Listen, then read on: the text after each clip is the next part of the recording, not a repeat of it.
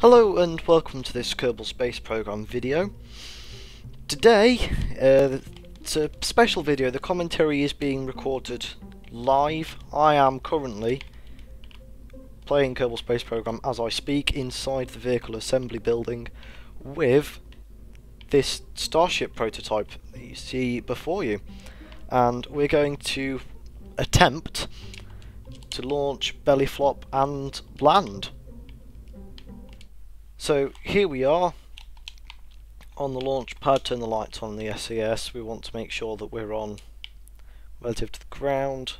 Pull up the manoeuvre node and also this bit, which will tell us how much thrust, what the thrust to weight ratio of the Starship is. We don't want it too high. No, that one, thank you. Activate our vector engines, which are Raptor stand-ins, and liftoff. Going to aim for about 10 kilometers on this one. Pushing over slightly so we get out of the way of the pad for safety. And climbing up. Going to reduce throttle so we're not putting too much aerodynamic stress on the Starship prototype. This isn't meant to be a replica of any particular Starship, although it has taken quite a few design cues from the SN8. It does like exploding on landing, which SN8 did quite well. Bit of design from the SN9, however, it still has both of its fins. It's not been damaged by falling over in the vehicle assembly building. 9 kilometers, 10 kilometers MECO. So it does have working body flaps, which is nice, and Werner engines for a little bit of assistance. Our props is decreasing slightly. We might not breach 10k, but we're going to get within 0.1 of a kilometre by the looks of things. Maybe not. We're going to get within a kilometre, right? Beginning to fall now, so we're going to pitch over to point north, or normal, and we're now falling. Our body flaps aren't really doing that much. They're not particularly very effective. It's mostly the reaction wheels and RCS that are doing most of the heavy lifting.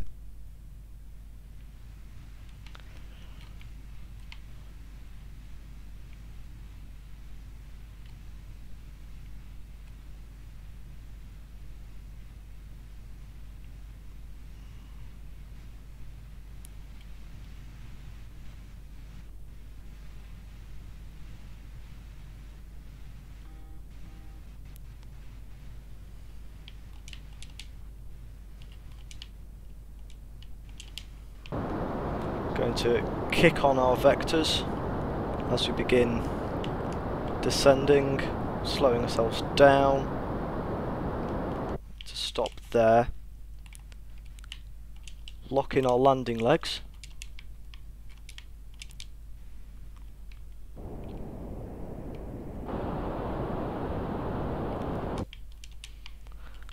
And we are now descending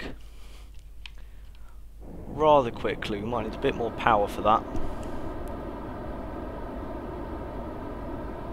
Coming in just to the south of the launch pad, which wasn't really expected.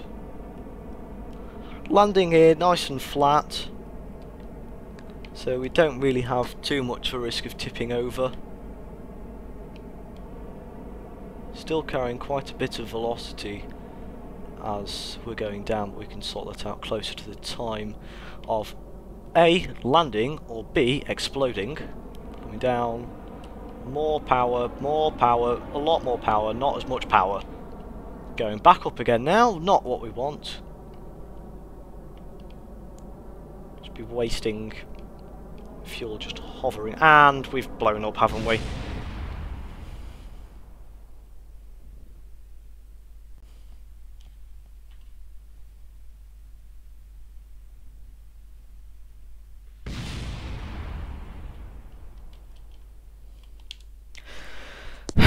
Well, that went well. If you've enjoyed this video, make sure to give it a like. If you want to see more things like this, subscribe and ring the bell notification to make sure you stay up to date. And thank you for watching. Goodbye.